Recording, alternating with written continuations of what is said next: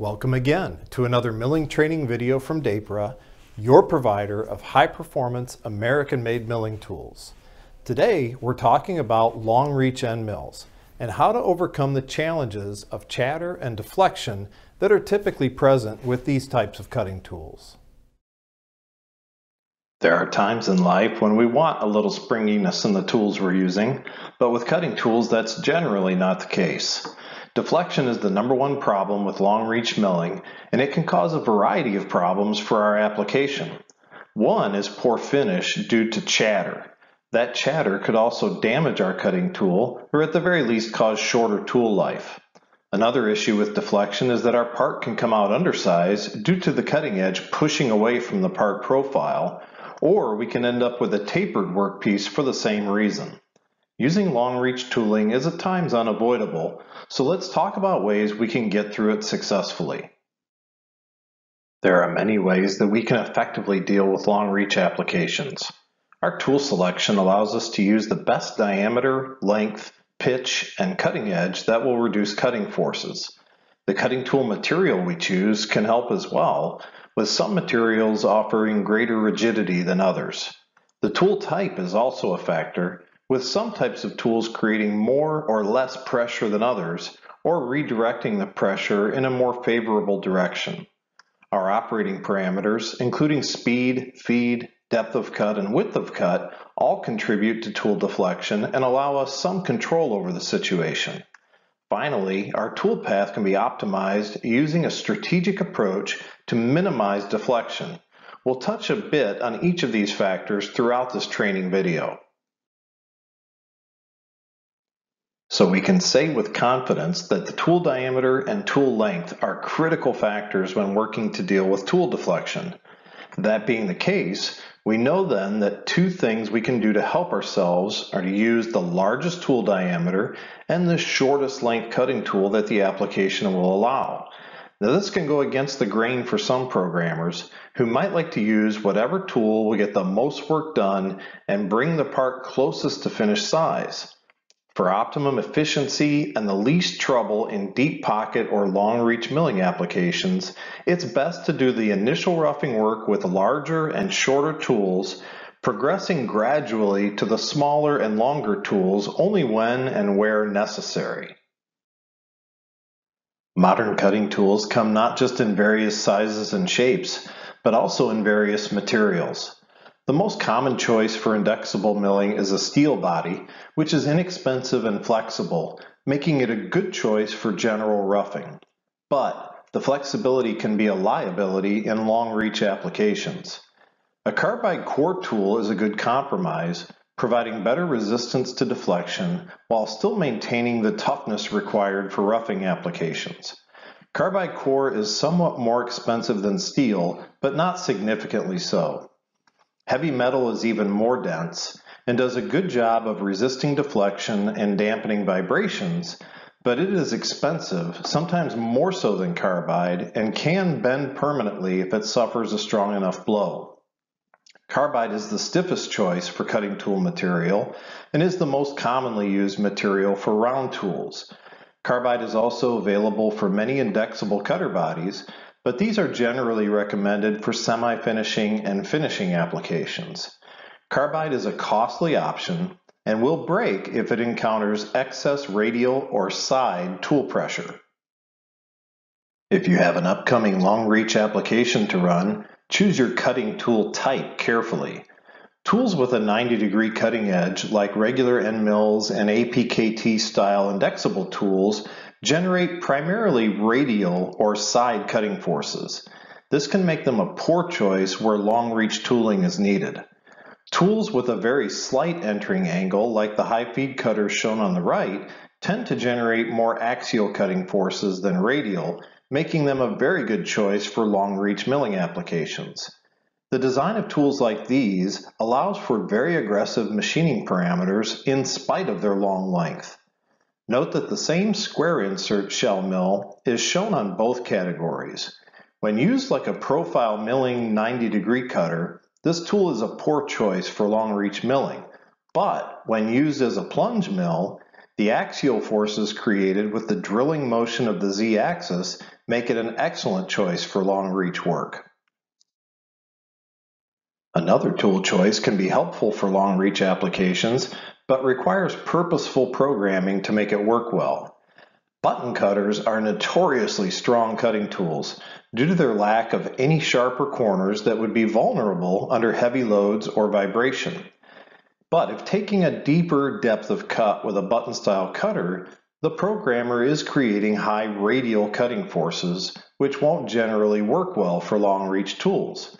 However, if the tool is operated at a lighter depth of cut, the cutting forces are more axial in nature, allowing the tool to run more effectively and quietly. This is a unique and often helpful feature of button tools, the ability to run the tool efficiently using multiple methods. Be sure though, when running a light depth of cut with a button cutter, to increase your feed rate. This is due to chip thinning, which we'll cover in an upcoming video. Another factor to consider in tool selection is pitch, or the number of teeth in the cut. One of the main things we're going to want to do to reduce deflection is to reduce cutting forces. Having many teeth in the cut can be very good for productivity when the cutting tool is short, but the more teeth in the cut, the more tool pressure that we're creating. For long reach milling, using a coarse pitch tool instead of a fine pitch tool can help a great deal in reducing tool pressure. In our diagram, both cutting tools are engaged at about 50% width of cut, but the coarse pitch tool on the left has only one tooth in the material at any given time, while the fine pitch tool on the right has two teeth engaged. The tool on the right will deflect more than the tool on the left if we're working with a long length tool. Remember from video number 5, choosing your cutting geometry, that there are multiple cutting edge types available, especially for indexable tooling. Each type of cutting edge has its own characteristics, one of which is the tool pressure it creates. Choosing a relatively sharper cutting edge can help keep cutting forces down, reducing deflection. But be careful not to run too hard of a grade of carbide in this case. The long reach potential for chatter or bouncing may damage the cutting edge, so using a tougher grade of carbide will help protect your cutting tool from damage when going to a sharper edge tool. We can also control deflection through the cutting parameters we program our tool to run at. Some of these will make sense, and some of them may seem counterintuitive. In general, we'll see better performance from our long reach tools when we use more speed, feed per tooth, and width of cut. Where we'll make the most sacrifice is in the depth of cut. Now we'll explain each of these factors separately in the upcoming slides. We use the term stability windows for speed ranges where a long reach end mill can perform to greater efficiency. Studies have shown that in many cases, the higher RPM ranges can actually provide more stability, meaning more depth of cut capability and better resistance to chatter. This will have diminishing return in regards to tool life, but it is important to understand that using a long reach tool doesn't necessarily mean that you have to slow things down. In fact, you may find that you'll have better consistency and a larger window of smooth operation when you instead speed the RPMs up. For indexable tooling, each type of cutting edge has a recommended feed per tooth range for its edge prep, and good tool performance is dependent on running the cutter within that recommended range. It's a common mistake for operators to slow the feed down when running a long reach tool. This is a mistake because very often slowing the cutter's feed rate down may mean taking the cutter below the range it's designed to operate in, meaning the cutter may be rubbing or even bouncing off of the part surface rather than cutting as it's designed to do. Instead of slowing down the feed rate, leave the feed rate where it is or even increase slightly, and instead reduce depth of cut to lower tool pressure. One aspect of long reach milling that is often overlooked is, what direction is the deflection force coming from? If your width of cut is only a small portion of the tool diameter, then all of your deflection force is coming from one side. This allows the tool to push away from the side the cutting is happening on, promoting deflection. If instead your width of cut puts material on both sides of tool center line, now you're creating offsetting deflection force, which can help to stabilize the tool in the cut. For this reason, we often instruct customers to program for 60 to 70% width of cut as a target for long reach milling applications, just like you ideally would for short reach cuts. One quick tip we can offer that can save you trouble in long reach milling is to make sure you're rounding your corners through the CAM software. In this diagram, we see on the right the typical result of a can cycle pocketing routine, which stuffs the cutter radius into an inside corner. When this happens, the machine tool is forced to come to a stop before heading off at a 90-degree directional change.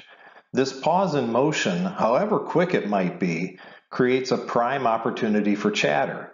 If instead a rounding radius is input into the program toolpath options, even a small radius at 10 to 15% of the tool diameter, the tool will gradually transition through the corner, keeping tool pressure more constant and removing the opportunity for chatter, which ruins part finish and hurts tool life. Finally, recall from our video on climb milling versus conventional milling that a conventional cut can actually be helpful in long reach milling or where a long end mill is being used.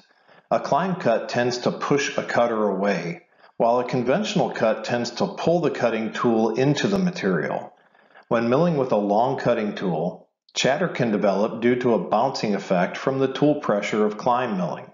If a conventional approach is used instead, the tendency to pull the tool into the material can actually have a stabilizing effect on the cutting tool, smoothing out much of the chatter. This is most often noticed when a partial width of cut is being taken, less than 50% of the tool diameter.